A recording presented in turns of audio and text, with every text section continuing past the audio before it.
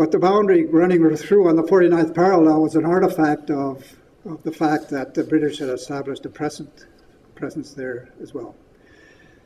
So on the Athabasca Pass then, what we've done here is, this is what we had in mind to try to work on to develop for the teachers. And we'd have a photograph of the Athabasca, of the trail, the Grande Traverse, on which we'd identify some geographic features, and then we'd have a page of notes in there of the history in there. So we've done that in the draft form right through to boat encampment, and I'm not going to do that tonight, but I will go through the pictures to give you an idea of the trail. It's really quite impressive to think about, and think about it too in terms of the women and kids traveling this trail as well, by unbroke horses and on foot and by canoe. So this is a part of the series of that we anticipated. We'd use a picture unmarked, and this is at the north end of Brule Lake, looking south to, you'll see Rochemiette at the far end. And we've added some places in there. I think number one we think is probably where David Thompson camped on his way west, and two is probably where the first Jasper House was located in there. And then we sketch in the trail to show where we think the trails went. And from here there were two, but the main one we think is the one that went off to the left. So on the way through here, well, I'll just show you this one trail. So this is at the south end of Brule Lake, and you'll recognize Rochemiette off in the background there.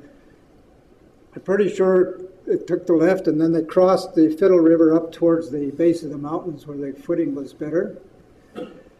Then this is looking through the gap. That's Benson Ridge on the right at 0.5. And you can see how the two trails go in. The one on the right, on the north side, went through a lot of muskegee ground and through some very sharp rock ridges. So the preferred trail was the one on the left that kept to the base of the mountain, more or less where Highway 16 runs now. But if the water was high and it was hard to cross the river up there, then they would take the other one in there. So this moving towards Snake Indian River. That's Roche de Smet in the background, and the Snake Indian River flows through where number 3 is. Number 5 is the Boule Roche or Roche Ronde with its Indian headdress configuration. And 4 is that first ridge that we cross on Highway 16 before getting to Disaster Point. So here's the view over Syncline Ridge, and Disaster Point is where number 2 is. And at I'll show you in a moment, the river used to hit that point square on. So if the water was high, there was no option but to turn left up the ridge there and take that route that Ross Cox had pioneered.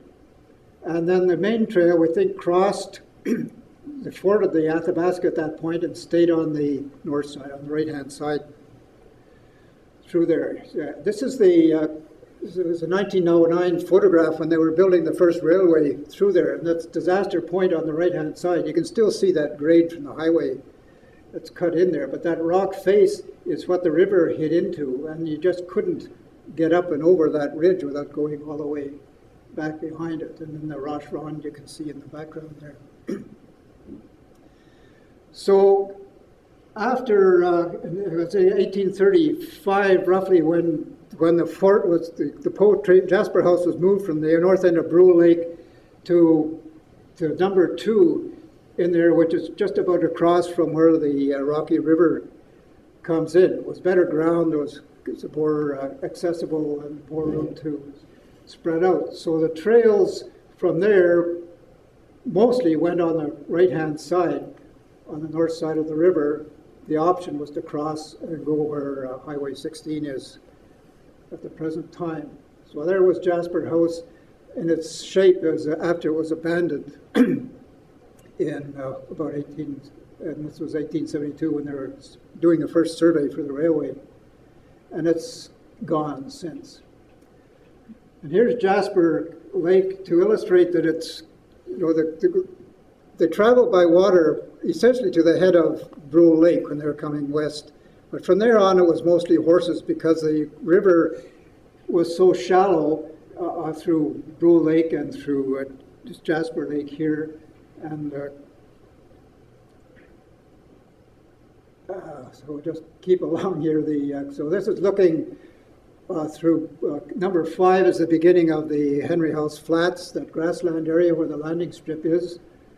2 is the Snaring River coming in, and 4 is the trail that the overlanders use. But the main one we think ran through 1, 2, and 3 in there. To the parting of the brigades.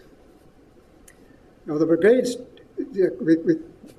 we tend to think of our history as rather complacent, but there was a lot of hostility inherent among between the fur trading companies themselves and with some of the Aboriginal people in there as well. So the brigades tended to travel together in as large a group as possible. So coming from Fort Edmonton, there would be 2 brigades usually come together, one of them heading through Yellowhead Pass to the New Caledonia, the other one through Athabasca Pass. And they would part here. We think this is the bridge to over the Athabasca to Jasper Park Lodge and Lake Edith in here, and this is the road up to Moline Canyon. So I think the parting of the brigades took place here. They forded the river on a long diagonal at that point. And then the trail, there's Roche, the Montagne de la Grande Traverse is at number 1. The idea here is to show how easy it was to ford the rivers at the time that they traveled. Because the brigades were timed so that the water was low in the Athabasca, the spring before heavy runoff, and then the fall after things had subsided. So once we were on the south side of the river, it's interesting, there's a bend here on this road to Jasper Park Lodge. The Jasper Park Lodge is here, and this is the golf course. So the old fur trade route took a bend right there, and I'm sure that trail is still in evidence.